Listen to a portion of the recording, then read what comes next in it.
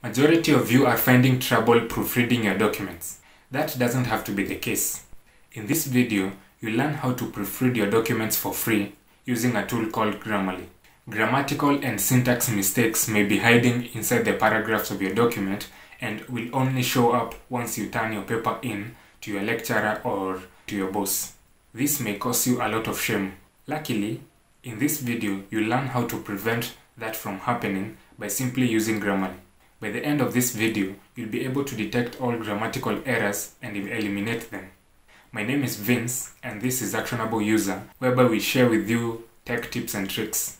Without taking much of your time, let's dive into this video and you'll see exactly what I'm talking about. I'm on Grammarly's website, and this is how it looks. We can see that it can be used for a couple of purposes, like for work, whereby you can do all this, for education, for students and institutions, and other things. So let's first of all begin by comparing plans so that you can know what you're getting. In simple terms, for free you're getting basic writing suggestions and tone detection. For premium you're getting everything that is in the free version, plus full sentence rewrites, vocabulary, ideas, and all this. Then the business one is just like the premium one, but you're getting things like collaboration between teams and more of this. So you can just go click there and you can go through all this and see all the feature comparisons. You can see this is the free, the premium, and the business. You can go through them at your free time and check what you're getting. So for today we shall be reviewing the free version. So go ahead and log in if you have an account, and if you don't have, you can just sign up. So I'll click on login. If you don't have an account, just click I don't have an account. Then you'll be directed to where you need to add your email. So let me populate this with my email and we'll continue. Yeah, so currently I'm signed in. You can see here there is my Grammarly. So you can click on it. Now we are inside, and this is how the interface looks like. Let's begin by adding a document and start formatting it. So there are various ways that you can add that. So you can click on the word new or actually upload. So let me show you the first method by clicking on new. After that, this empty untitled document is open. Then it tells us to type in or copy and paste here. Yeah, so I'll copy all of this, but if I paste it here, you'll see that there will be a lot of underlined words. Once I paste it inside here, you'll see that I'm given this dialog box to set my goals, whereby I can choose the level of understanding by the audience, whereby I can choose general knowledge, knowledgeable, or expert, whereby I'm going to choose expert. Then I'll go to the domain, whereby I'll retain it at general, and the purpose of this is it to inform, to describe, to convince, or to tell a story. So actually I'm going to just describe. Then I can restore defaults here by clicking, or I can just click on done, and my goals have been set. Now it has begun underlining all the words that have mistakes.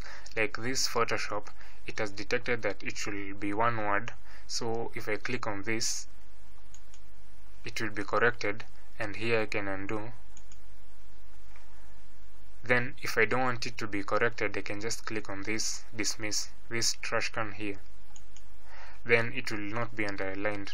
But for now I'll just undo it by clicking on Ctrl Z.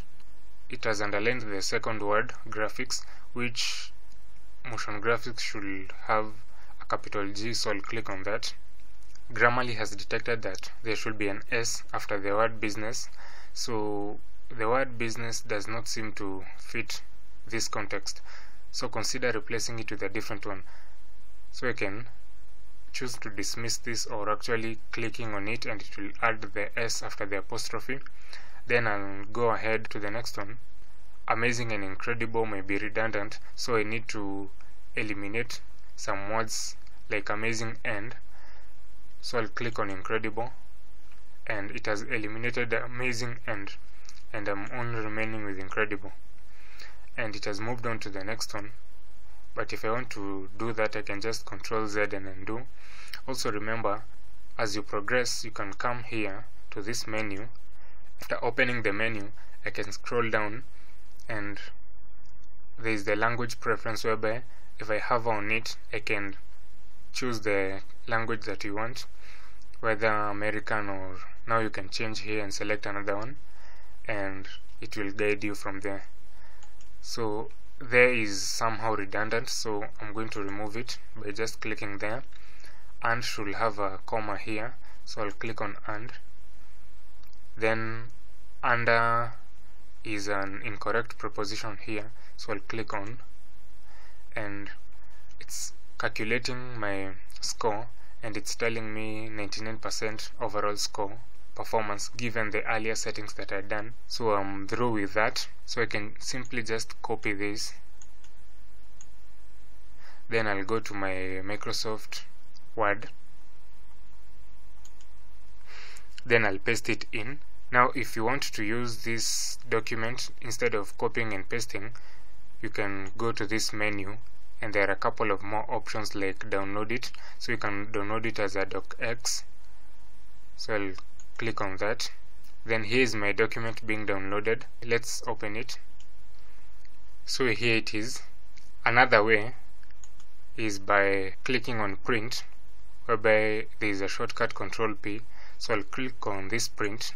I can choose to print to PDF, and this is how the PDF will be, or I can just save as a PDF. Then if I click on save, it will be saved, and I'll be able to download it and save it here. Then I can go and click on this. Then I can go back to the Grammarly dashboard. Yeah, then I can see the document I've created. Here it is. I can choose to delete it, or I can choose to download it from here.